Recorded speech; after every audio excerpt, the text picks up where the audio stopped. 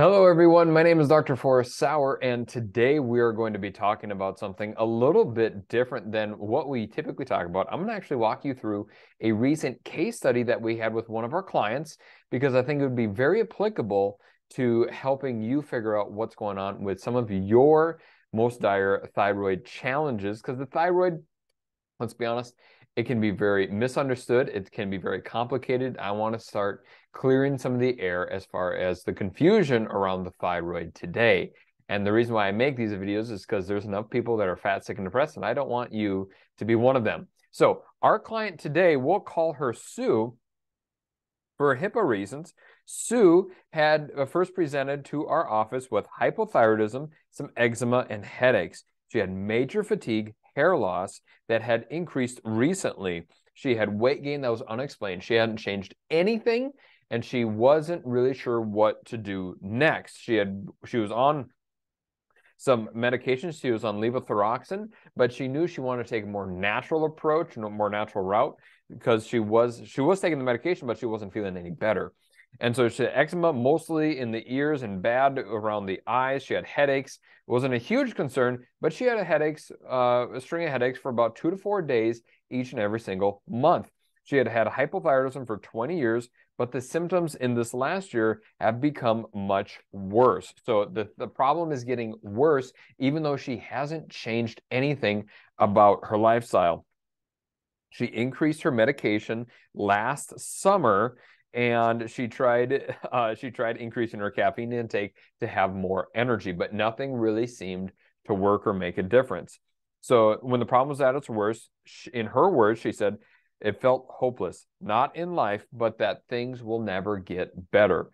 The reason is because her doctor wasn't giving her any clear answers, any clear direction on where to go. It wasn't giving her any clear hope that things are going to change. And I'm just reading off the paperwork that we ask all of our clients to fill out prior to coming in. I want to know exactly what's going on before even sitting down and have a conversation. I don't want to play 20 questions with someone and not have a valuable conversation. So she felt extremely tired at between 1:30 and 3 p.m. She had trouble staying awake. She had that kind of lull right after lunchtime. If I don't know if you've ever experienced that, but it's kind of, you just have this hour and a half, 2 hours of zoning out, and you're in this brain fog. She was tired of having her complain, of her family always having her complain about how tired and how cold she was all of the time. I asked her how this impacted her life as far as hobbies. She said not much desire to stay out late or do things that she used to do. So she lost her desire to do hobbies and truly live with extra stuff that she used to like to do. She felt like she was twice as old as she actually was, and she was young. She was 45 years old, I believe. Yeah, 45 years old, and she felt twice as old as what she really was. And the doctors say that they have no idea why this happens to someone. It just happens. And I don't think there's anything that could be further from the truth. She was diagnosed with Graves' disease in her early 20s, but looking back now, she wasn't sure if that was actually the case. She wants to move forward and start making some changes naturally because she feels very frustrated and very, very helpless. Okay, so that is where she is at specifically. Other symptoms that she has is she has difficult losing weight. She has abdominal or bloating pain. She has food cravings, headaches, difficult making decisions, fatigue, heat and cold intolerance, skin rashes, headaches, and joint pain. And so she's really, Sue here is really, really quite sick and tired of being sick and tired is what we like to classify that as. I'm going to go ahead and share my screen because I want to show you what her thyroid labs have been like since 2014. Obviously, all the private information is taken away here for HIPAA reasons, but here, this is taken back in 2014. This is her TSH levels. So this is her levels of her thyroid. You can see how it's starting to go up and down, just kind of like a roller coaster, where she's always having to change and tweak her medications like she did last summer, and that brought her TSH back down to normal with the levothyroxine. So that's the state at which Sue is at. And so what I want to do is go through really the process that we took with her to start figuring out what in the heck was the case, and I'll start explaining what's going on with the whiteboard in the right behind me. So this is the labs that we drew whenever we start with someone, with a client. I want to make certain I know exactly what's going on. So these are the labs that I have taken with every single one of my practice members. Insurance is not going to cover it because insurance only pays for labs that they can medicate for. And so this is stuff that we take because I want to know exactly what's going on. Not only do we have them fill out paperwork that is more comprehensive than they're used to filling out, but we take very, very detailed blood labs. This gives us a very clear guideline on where to go, so that way there's no more guessing games. So there are two different colors, as you can see here. There's above optimal range and there's below optimal range. There's above standard range, below standard, alarm high, alarm low. And basically what this is the yellow color here is preventative. Now, I'm only going to go through what the lab markers. She has some other stuff going on here, but I'm only going to go through the lab markers that involve her thyroid. But the yellow is her being preventative.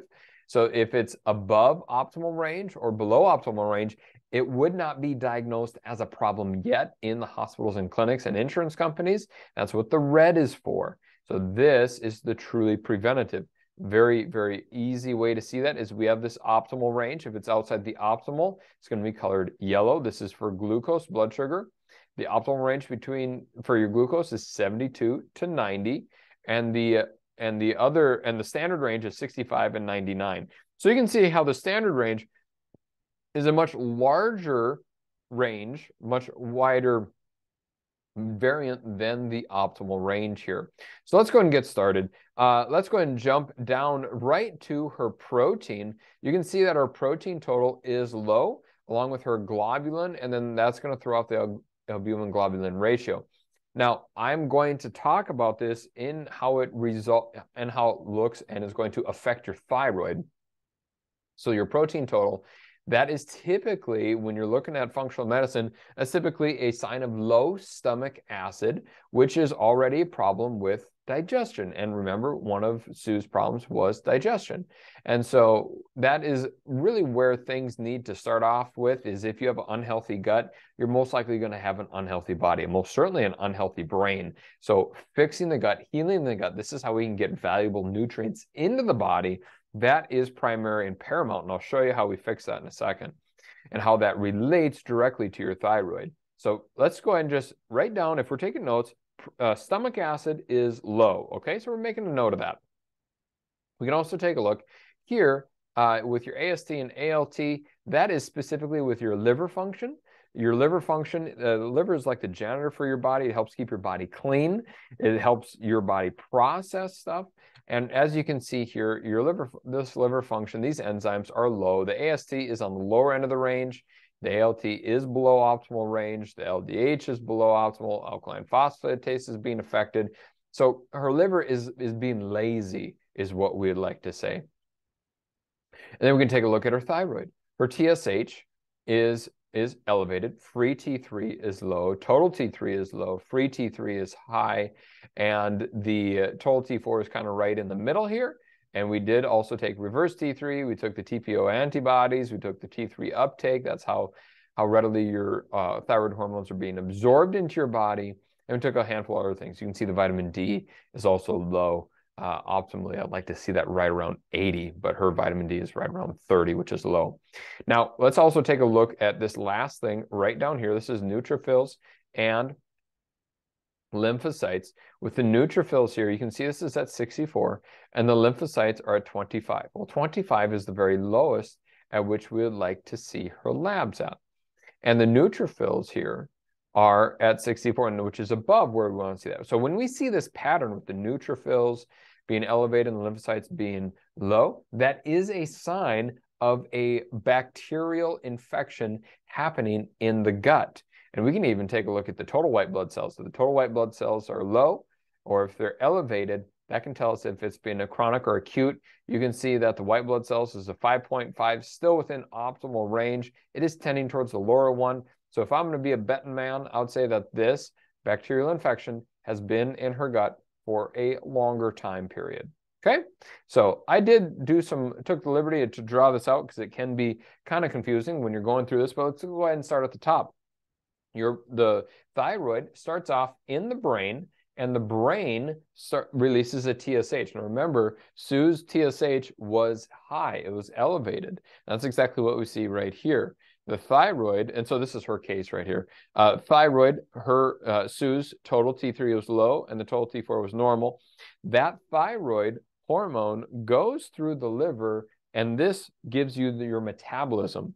So your thyroid, think of it like the gas pedal in your body. It helps control the speed at which your cells work. If your thyroid isn't working, there goes your metabolism, which means you're going to gain weight, which means your brain is going to have feelings of depression or anxiety, which means you're going to have brain fog. You're going to have all of these symptoms because your thyroid is not working.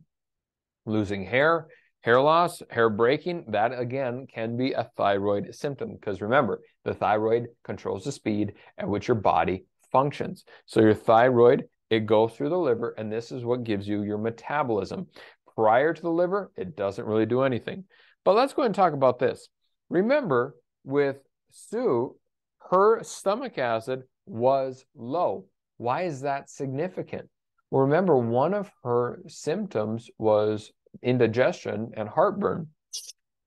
And right here with the stomach, how your body works is all the digestion starts in the stomach, and your stomach is a muscle. If you have a low amount of stomach acid, what's going to happen is your stomach is going to have to work harder to digest. So let's go ahead and say we're going to go ahead and contract this stomach muscle.